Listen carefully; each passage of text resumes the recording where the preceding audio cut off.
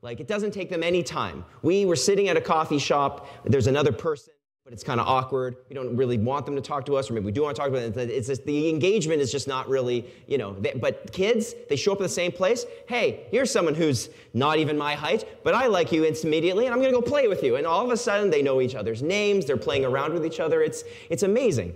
There's something about this sort of childlike this childlike attitude that really just gets them connected very easily. And in fact, one of the other fascinating things that is it got me thinking about other things. And you may have noticed kids in your life do the same thing, especially if you're parents, you'll know this. You'll get the story coming back from school. This such and such person, they're not my friend anymore. Oh, what happened? Yes, well, they did this, they said that, and they're not my friend anymore. Okay. And it's, of course, as you know, you wait a day. And then, they come back. So anything happened at school? Oh, yeah, we're friends again. And we did this. And they're, of course, it went from not friends at all back to, oh, yeah, we're best friends forever and immediate. Like, immediate bringing back together. And it's in observations about sort of this childlike nature, you end up wondering, why is this harder for adults? What is it precisely about the fact that we take so long to reconcile, to come back together?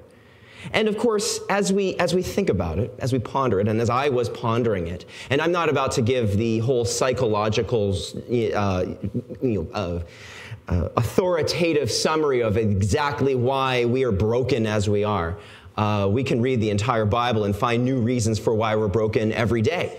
But there's something about the fact that the emotional hurt cuts a little deeper, isn't it? There's something about, perhaps it's our memory where we remember certain things better, or maybe it's our guardedness from our woundedness in the past. Maybe it's just the lack of trust that we have built up over time, or maybe it's just we don't want to invest the emotional energy.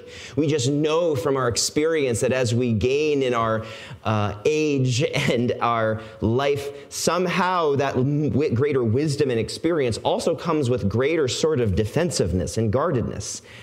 And that's too bad, because we also, when I talk to people in their lives, in their situation that hurts, it's this area that often causes a great amount of pain. Now, our sources of pain come from lots of areas, so I'm not about to give a hierarchy or what pain is greater than the other. But I think we can all agree that the pain we carry about broken relationships, lack of reconciliation, perhaps it's in our family, perhaps it's in our friends, this is something that often carries deep, deep wounds. And it doesn't always come across as animosity, right? And that's also the other thing that is interesting about kids versus us. Kids sort of often wear their emotions on their sleeves, whereas for us, everything can seem fine, but it's what's bubbling under the surface. It's like a piano that's slightly off tune, like it's still playing the same song, the relationship's sort of going, but yet there's something a little bit off. And I've had recent experience with this. I'm not about to share the depths of some of the family stuff that's going on with us, some of the relational stuff that's going on with us. But you could tell this story as well about something that happens, some experience where there's that disconnect, there's that brokenness. And things continue, and you might play the part of family member and connection, and yet things are not quite the same. And what I am not describing only is our relationship with humans. I'm also describing what many of us feel about God himself. I don't know if it's just the pandemic. It's certainly not just the pandemic. The pandemic has made it more difficult. But even before the pandemic, one of the things that's striking to me as a pastor is sort of the epidemic of distance from God that we were feeling even before the epidemic of this coronavirus. It's one of those things, it's like that piano that's just slightly off tune, like many of us are here. And I am not accusing us of lack of genuineness. I'm not here to give some sort of sermon about God smiting us for our inauthenticity. And yet, there is still something about, and if this is not you, praise God. But I'm talking about the many, many other people who, and conversations, and I will admit, in my case as well, it can be difficult to walk through life and to always experience that closeness with God. I mean, just the pandemic alone was causing me my own stress and weight, but just pastoring in general, just the things that I'm doing. It has that weird sort of dynamic of, yeah, I'm professionally Christian on the one hand, and yet perhaps it's a mystery to some, but certainly for those of us who serve in ministry, as we're well aware of the fact that there's not necessarily a one-to-one sort of, I'm leading and praying from the front and helping people discover and teach, and yet I'm feeling close to God. And again, I'm not trying to say that we're all sort of being disingenuous, because there is something to be said for proclaiming the gospel, proclaiming Jesus. I'm not proclaiming my connection with God. I'm not proclaiming my ability to connect with him. I'm proclaiming the one who I know and am yet still pursuing. But there is something about that. There's this epidemic out there of feeling distant from God. And the news is still the same, just like that piano that's just a little off key and the song still plays, and yet the news is not different. We know in our head the good news of Jesus, and I hope you all do too. I hope you know that God is not, in fact, distant from us. That, in fact, the very good news is that even God in his mightiness, for as logically consistent as would be for some being that's so holy, so wonderful, so awesome, to want nothing to do with the ants that we basically are in comparison with him, he humbled himself. And not only humbled himself, he put himself on a cross. He died a ferocious and horrible death for you, for me, for love as humanity. And it wasn't just then, because one thing that I would hope that we all come to understand more and more as we grow in depth of knowledge of him, that the entire Bible, Old Testament and New, tells the testimony of God's love for us. It's this often typecast thing where, unfortunately, many of us have a hard time seeing the love of God in the Old Testament, but it's been there the entire time. He is the one and the same God, never changing forever. He's always been there for us. And yet, the distance between our head and our heart is often so distant. And we feel that disconnect. We feel that lack of connection. And just as it goes with human relationships, it also goes with us. So how do we get ourselves unstuck? Because we have found ourselves stuck both individually and also collectively. This is something we carry as a church. I'm not just talking to us as individuals. This is not a message about you have to yourself get yourself on the right path on your own. We bear the responsibility with one another. We are a church. We are a family. We are there for one another. And there's sort of a collective distance that gets sort of shared by all of us. And again, I'm not trying to say that there's some sort of judgment per se coming to it. But what I'm saying is, people of God, we have a God who is loving and there for us and connected to us. And if it's indeed the case that this is something that we're suffering in silence, and we're not feeling like we're kind of able to kind of share this because I don't know what it would mean for me to share that I'm feeling a little distant from God, well, if we could get ourselves to actually bring that out, perhaps the healing can begin. And indeed, that is precisely where this message is going. Because we have been building all this time. We've been building prayer. We've been building worship. Indeed, Jack's sermon last week was all about building that ability to confront the powers of darkness that work against us. And this indeed is actually would be a continuation of that theme. Because there is that darkness that weighs over us, convincing us, or at least distracting us from the good news that God is there present with us. And the way that we build that together is through confession and repentance. Build through confession and repentance. We read this passage, together. Mary, thank you so much for reading that. And she was a trooper. I changed it at the last minute. I called her last night. The scripture's changing. Change everything. Because the whole book, it's hard to select these kinds of things because this theme is through the entire thing. And that's one of the disadvantages of preaching these things section by section, because you almost want to look at the whole thing and go, okay, let's start from the beginning, Ezra chapter 1. Let's go all the way to end. Let's pick out every single thing. We'd be here for 5 hours. But I'll give you the shorter version. So one of the ways it comes out in this chapter 9, and we've read it already, and so we're going to be diving into this a little bit. So if you have a Bible with you, you can open it up again to Nehemiah chapter 9. And what did we read? What was the thing that, just to summarize what Mary kind of helped us read and understand? It started with the Israelites gathering together for confession. They put on sackcloth, they put on dust on their heads, and they spent a long amount of time confessing and reading Scripture.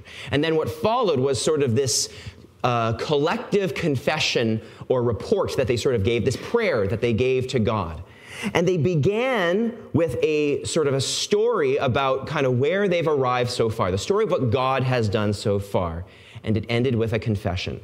And I actually want to, before we dive into it a little bit deeper, I want to kind of observe that on a high level.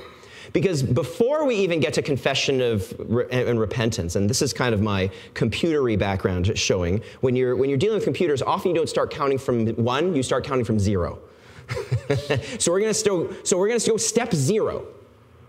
This is not step 1. This is the step before step 1. This is before we even start with confession and repentance. We have to start with willingness. Because if we can imagine that, let's help ourselves make it more concrete. Because sometimes working with God is a little bit abstract. Let's imagine that individual, that human being that you might be in conflict right now, or if you're not in conflict with anyone right now and you have perfectly situated every single one of your relationships right now, just imagine in the past, or your friend who might be in conflict with some. Imagine what might be necessary. And one thing I want to state up the bat, this is not a message about forgiveness. We've already preached on that back in November 22nd of 2020. You can look back on that sermon, and there's all sorts of good stuff. And the preacher is amazing. He was fantastic. It was me.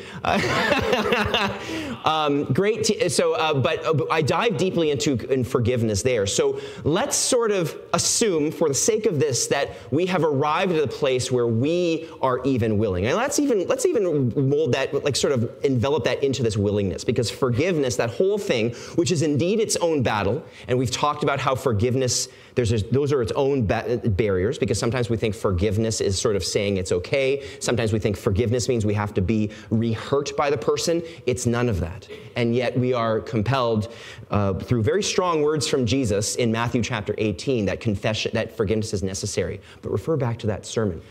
What might you imagine that would need to happen from your standpoint? Given that your heart is willing to do so, what would you expect to happen in order for that reconciliation to happen? Well, first thing you'd want to at least be aware of is that this other person is willing as well. You know, that's one of the difficult things, too, about like adult mind versus kid mind, right? Like, kid isn't sort of aware that there's this ability for the grudges to kind of hold up. But we have that ability. And so we have the unfortunate problem of knowing too much about human nature. And so when we engage in perhaps the discipline or the practice of reconciliation with someone, we may not know exactly what's going to come back. And of course, the same thing happens with us and God. And I'm using these as in parallel because confession with others and humans is also the same with God. Are we, in fact, going to have someone willing to come back with and reconcile with us? And so that is precisely the story that is precisely the story that the Israelites are telling in this. Let's dive into the second half of verse 5 in chapter 9. Blessed be your glorious name, and may it be exalted above all blessing and praise. You alone are Lord. You made the heavens, and even the highest heavens, and all their starry host and earth, and all that is on it, the seas, and all in them. You gave life to everything, and the multitudes of heaven worship you. You are the Lord God who chose Abram and brought him out of Ur of the Chaldeans and named him Abram. You found his heart faithful to you. You made a covenant with him, and you gave to his descendants the land of the Canaanites, Hittites, Amorites, Perizzites, Jebusites, and Girgashites. You have kept your promise because you are righteous. And it goes on from there. We kind of skipped over a bit in the reading, but I would encourage you to read this on your own as your own sort of spiritual practice to remember the faithfulness of God. They are bringing the story all the way back and reminding us that if there's any sort of feeling of distance between me and God, that we can found ourselves on the fact that God has already been doing the work, the hard work of cross centuries, millennia, to bring himself close to us. Because that's one of the first lies that sort of sets in. I know a lot of us recognize. When there's distance between us and God, it can be very easy to convince ourselves, well, that I am, Paul was adorable, but he is not the worst of all sinners. I am the worst of all sinners. I can't possibly be worthy of his love, of his forgiveness. Have you read the Old Testament? Have you read the things that the people of God did collectively, the practices they practiced in over generations? And I'm not trying to minimize the true feeling of distance, but this is where the beginning point is sort of this recognition of willingness on God's part. He has gone through generations, and he indeed, as skipping a little bit ahead to verse 17, you can see, I'm sorry to skip you ahead a little bit, but in verse 17, it invokes the character of God. You are forgiving God, gracious and compassionate, slow to anger and abounding in love, pointing to Exodus 34, where God first stated, this is who he is. This is his character, foreshadowing the years and the centuries and the millennia of unfaithfulness. And yet God is still at our heels, looking to save us. That song that was sung, "Great are you, Lord, you are life, you are love," that we sang. You bring light to the darkness, just that God is great in all places. What an amazing reminder for that. The song called Reckless Love that many of us know, it sings this song, invokes the story of Jesus or the shepherd leaving the 99 and going after the one. We know these things, and so we have to be reminded of this, and this is where they're beginning. They're beginning reminding themselves of the faithfulness, of God's ability to reconcile with them. But that has to go in reverse, because the thing that we have to recognize as we look into this theme of confession and repentance is it's not just about the other. We have to ask the question, what about us?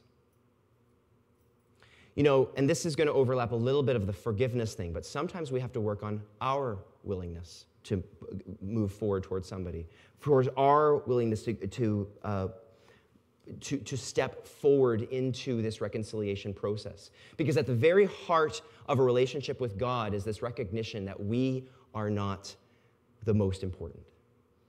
And that is a difficult hurdle for many of us to overcome. The first step of our willingness to step back to God is to also recognize that we are not necessarily going to get everything that we want the way that we want it. It's this recognition that we have to sacrifice a little bit of ourselves in order to kind of find this middle ground. And this doesn't just have to do with God. I would implore you to consider this in your own personal relationships. A lot of times, that distance between us, between me and the other, is not just simply because we are so easily convinced that it's all on them. I mean, I certainly have been there. How many of us, when we're in conflict, have found some way to convince us, well, it's all sort of their fault? And yet we have to remember and be reminded from God that we have to take that initial step of willingness. Will we respond to this epic of God's faithfulness with our willingness to step forward to him and to reconnect with him? Because that's not going to be done passively.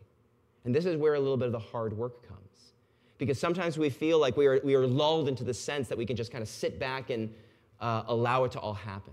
This takes work. This takes effort. This takes spiritual practices and disciplines. This takes sometimes even daily practices, active practices, not just sitting and waiting on this happen, but we might have to turn to God actively in order to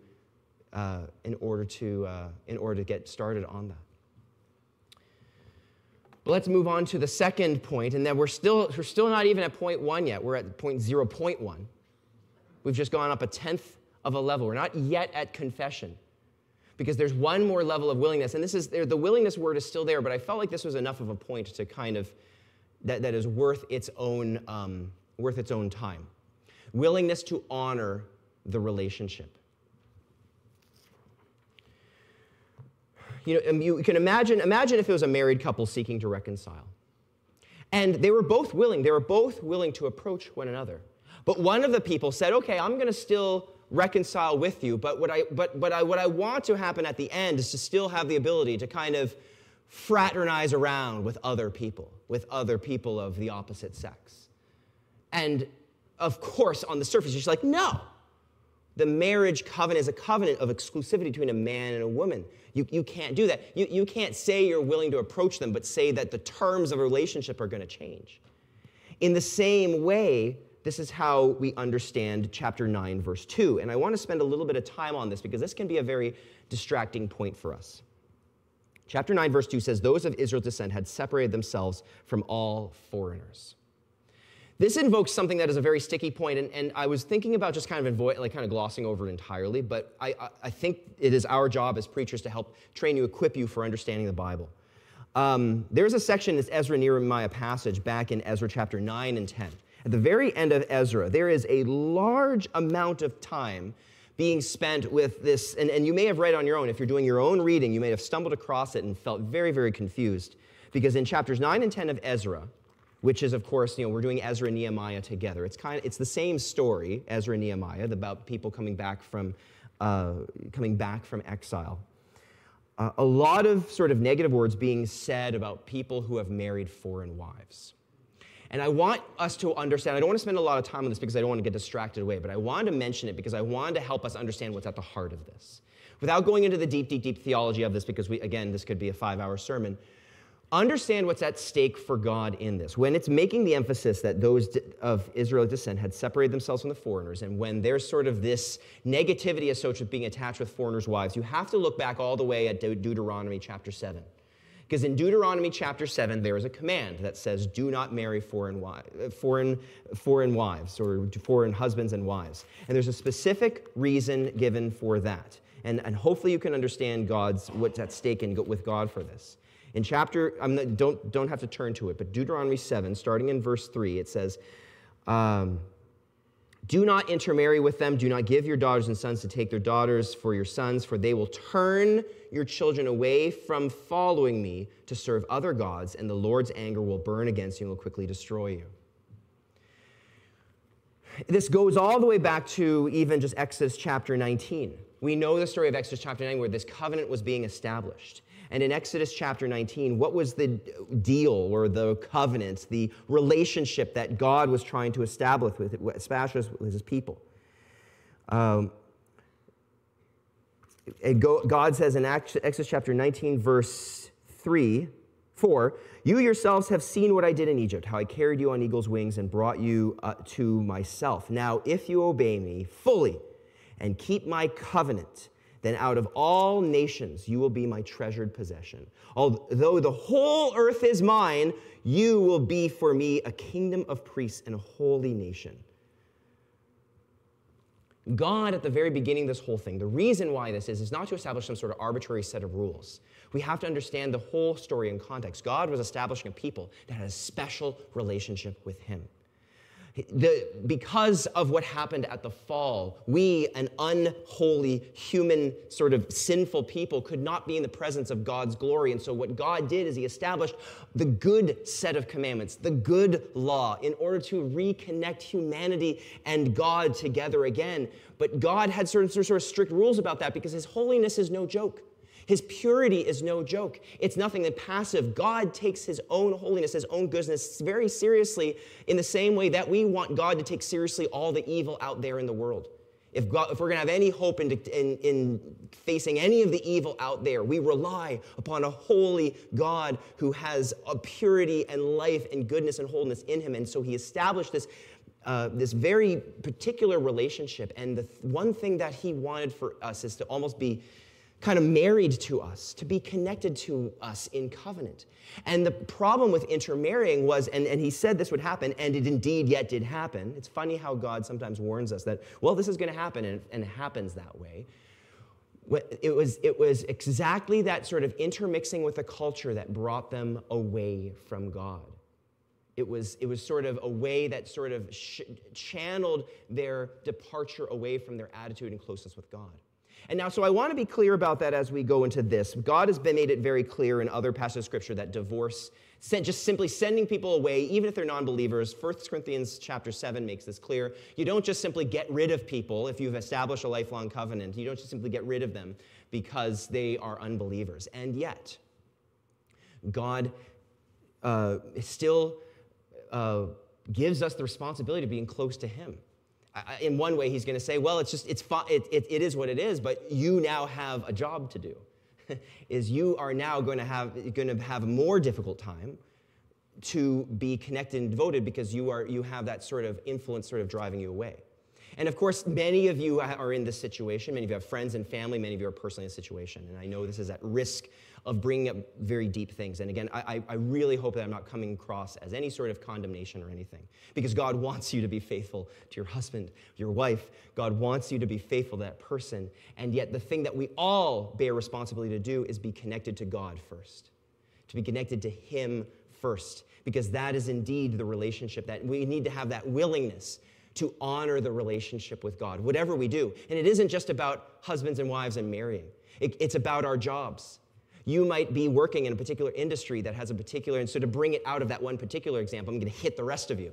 You might be working at a particular industry where certain sins are more manifest. It's kind of a culture of what's going on. You have a responsibility because, again, what God is talking about is a very insular community. We are now beyond that where the Gentiles, the non-Israelites, have been invited into the covenant. But there's a huge responsibility on us because in a way it's a lot easier to establish, to follow God when you're sort of in this tight-knit community with a lot of strict rules on how to obey God. We now all have responsibilities. So let's not just put it to who we're in relationship with. What are you inviting into your home? What kind of friends or relations are you inviting into your home? What kind of close connections? With whom are you putting your trust? What sort of attitudes are you bringing up from your culture, from your friends, from your workplaces? How are you honoring the relationship with God that our relationship with Him is exclusive? So that is sort of the second sort of pre-point before that. We need to have that willingness to sort of approach that. But even so, even with that willingness, we know that we find ourselves often stuck. And so it just brings us to the next point, confession. Now, this is where it gets a little difficult reading things from the Scriptures, because this is where the Scriptures don't add any sort of emotion, or it's tough to know what the motivations are. And when we read passages like this, it's hard for us to know, are they truly confessing? Like, they're saying the right words, and they're spending a lot of time doing it. But are they true in this confession? Were these just words, or is this genuine? And the thing is, we don't get to know. This is simply something in Scripture that gets to be modeled for us. We get to be shown what it looks like, perhaps on the outside to confess, but only God knows what's in our hearts. And we know time and time again from Scripture that God does not look at us for the things that we do on the outside. As it says in Psalm 51, chapter 16, Psalm 51:16, it says, "You do not delight in sacrifice, or I would bring it. You do not take pleasure in burnt offerings. My sacrifice, O God, is a broken spirit, a broken and contrite heart. You, God, will not despise." God honors the inclination of our heart and how we honor Him. So it's not just simply about the words. So take this, and let's not look too deeply into their motivation, but let's take this as a model of what we can do. They went all out. They had a community that had years and years and years of sin, and they went to great lengths, more than just simply a simple prayer in the middle of a worship service. Look at what they were doing. They were fasting. How many of us have ever fasted because of the deep remorse or confession that we want to bring to God? Wearing sackcloth and putting dust on our heads. That was a cultural practice at the time to show that they were sort of completely contrite, completely humble. We are not worthy. We don't have to adopt that practice. But what practices do we have in our community?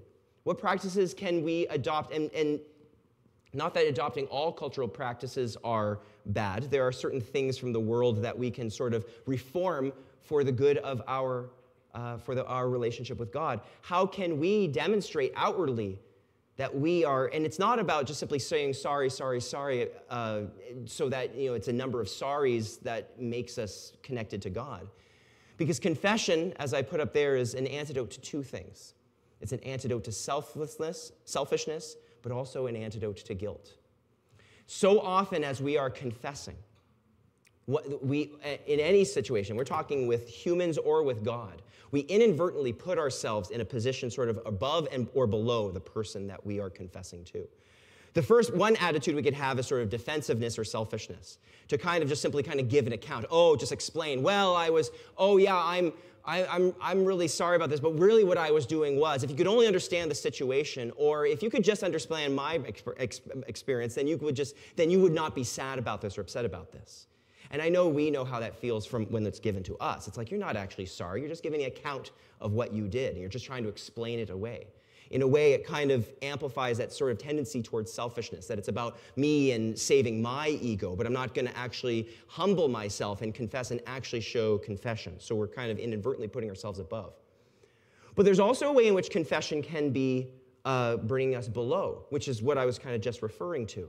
We might think that because we are so unworthy or we're so ridden with guilt, we just have to say, sorry, like almost like it is not enough. That we've been an endless fount of sorries in order so that God will somehow bring us back, coming from that sort of lack of confidence that we have that God is willing to come back with us. And yet, what do we learn from Scripture, from Exodus 19? He wants to be partners with us.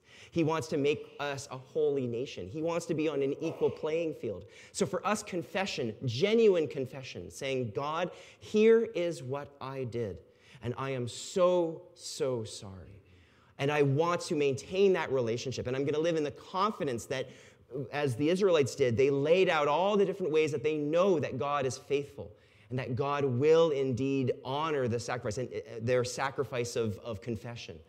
But yet they still did do the work of listing all the different ways that their people had sinned over the years. Just look at all the various ways. In verse 16, they says, we've been arrogant, stiff-necked, did not obey commands. Verse 17, refused to listen, failed to remember miracles, rebelled. Verse 26, disobedient, rebelled again, blasphemies, killed prophets. Verse 28, verse 29, verse 30, paid no attention to God. Verse 33, act wickedly. They're listing on and on the ways we confess. Not in a way to say, oh, we're just simply explaining away what we did. There's nothing that explaining. They said, we genuinely did this and we're sorry. And yet they're not simply losing themselves in the confession so that they feel like it's not going to even be enough after they do it. There's this confidence that you are indeed a God, as I read in verse 17, but you are a forgiving God, gracious and compassionate, slow to anger and abounding in love.